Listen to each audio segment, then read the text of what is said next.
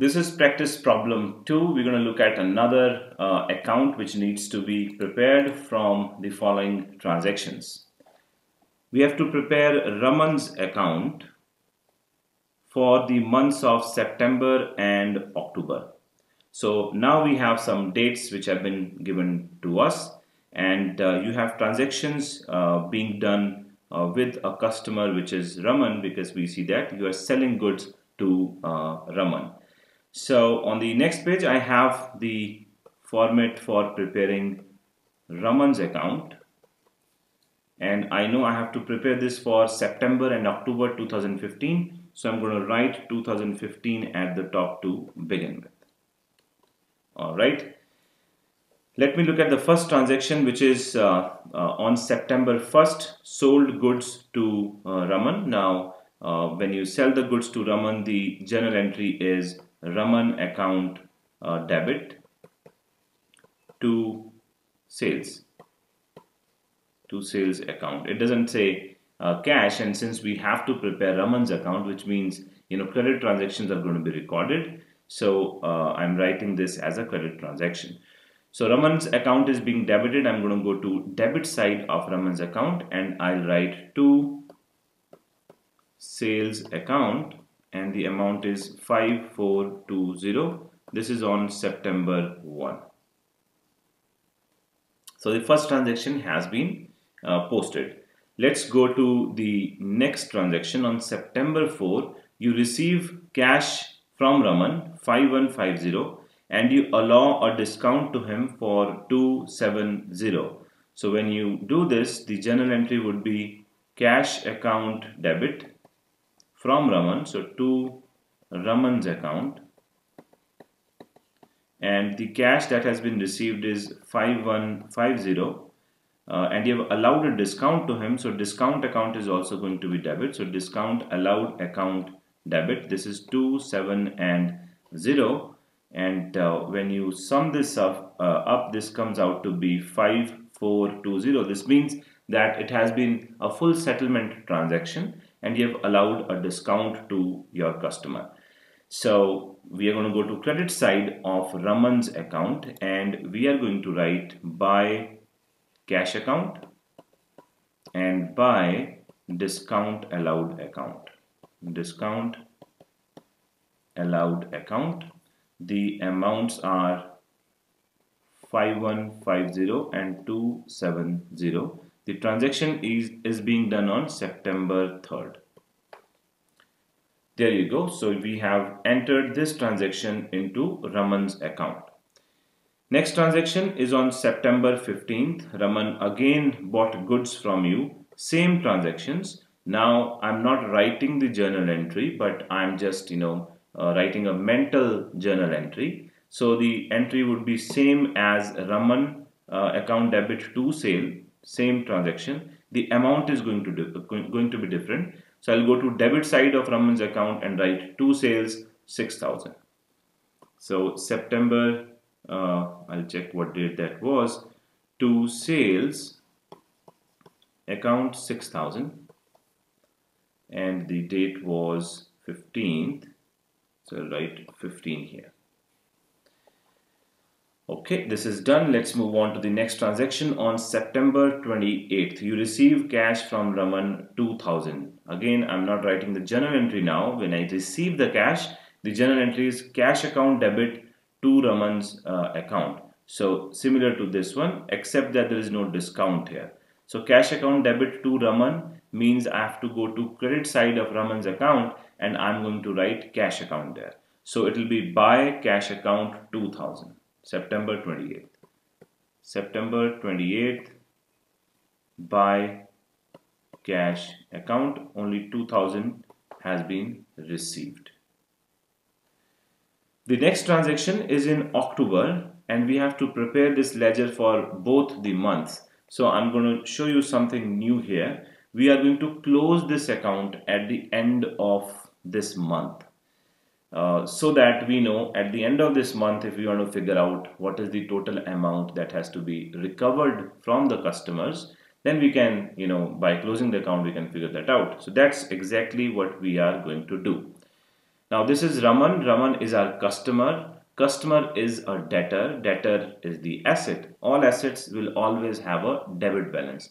So and you could do visual inspection as well. I'm going to total the debit side first, and I have 11420. This is the total of the debit side. Again, the conventional two lines, below this total to indicate that we are closing this account at this point in time.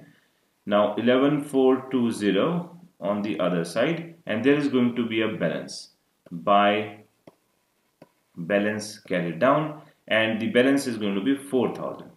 So if you sum these up, you will see that there is a 4000 rupees difference. You could also just visually that this is equal to 5420, and 5420 is already here. Out of 6000, 2000 has been received, so remaining 4000. It's a simple transaction. But if there were daily purchases, some amount has been received, some is to be received, there were some discounts, then you would need to go step by step like this and prepare the ledger account. Now this balance is as on 30th September.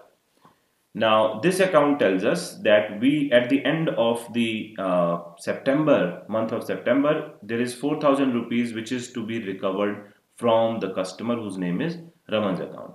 And during this month, we have sold him total goods worth 11,420, and 4,000 is to be recovered from this customer. Alright, now we are going to go to the next month. When we go to the next month, what happens is we are going to bring this balance forward. Another convention, another way in which the account is used. So on October 1st, this balance is going to be brought here, and we're going to write to balance brought down from the previous month. That's it. So since this is a debit balance, now we will bring this balance to the debit side at the beginning of the next month to show that this much amount of sale is to be recovered from this customer. I'm repeating, the balance at the end of the period is brought forward to the balance of the next period. So one period here refers to 1 month. So the next month when it starts, you are going to bring down the balance from the previous month. So 4000 rupees is shown here at the beginning because this is a debit balance. We are bringing it to the next year because this money has to be received from the customer. Now let us look at transactions in the month of October. In October, you again sell goods to Raman 10,000. Now again, I know whenever I sell goods to my customer, the transaction, the entry happens on the debit side. So I'm going to write to sales account 10,000. And now there is 14,000 to be recovered from Raman. And this happened on October 13. Alright, October 20th, you receive from Raman cash 3960 and you allow him a discount of 40. Now this is slightly tricky, but luckily we have already done this transaction. A similar transaction is going to take place. So instead of these amounts here, the amounts are going to be different. So you are receiving 3960. So I'm going to write buy cash first of all. Buy cash 3960, and also discount allowed is written here. So buy discount allowed 40. So it seems that the 4000 rupees that were due, those have been received and you had to allow a discount. So this 4000 has been now written off. This has been cancelled. This has been set off. This has been paid by the customer. So there is only 10,000 which is due now. This transaction was on October 20th. Final transaction, you receive cash in full settlement of Raman's account 9800. Now whatever balance is left in Raman's account, whatever you had to receive, you have settled it for 9800. So when you receive, you write buy cash 9800 and you know 10,000 was due, so 200 is the discount. So you're going to write by discount allowed. Discount allowed account. There you go. So at the end of October, and this transaction is on October 31st. On October 31st, you have settled the account of Raman. So you have 14,000 on the debit side and you have 14,000 on the credit side. There is no balance left in the account, meaning the customer has paid all dues or you have allowed him discount.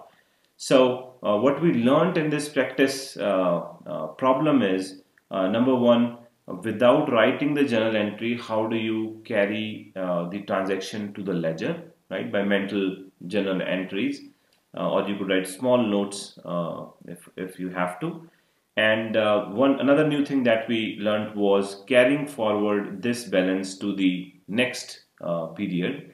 So you may be required to prepare ledger accounts for every day, close at the end of every day. When a small shopkeeper goes home at the end of the day, he likes to do his calculations. Okay, what is my final, how much did I make? So at the end of every day, you may want to do it weekly, monthly, quarterly, or annually. So whenever this happens, you have to carry forward the balance to the next period, and this is how it is done. All right, this is all that I wanted to discuss in this practice problem. I'll see you in the next practice problem.